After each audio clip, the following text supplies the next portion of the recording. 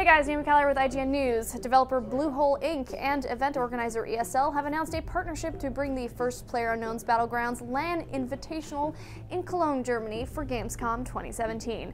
The event will bring together 80 of the world's best players and influencers for one massive tournament, streaming live on August 23rd to 26th. Participants will compete for $350,000 across 4 different modes, including solo, duo first person, and squad. Prizes will be awarded to the players with the best overall score across all modes.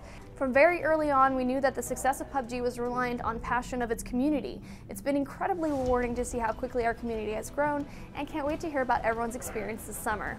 Bluehole will be offering players a way to support the event in the form of special vanity items.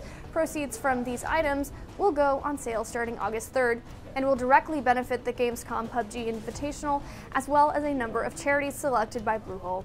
For all of your PUBG news, stay right here on IGN.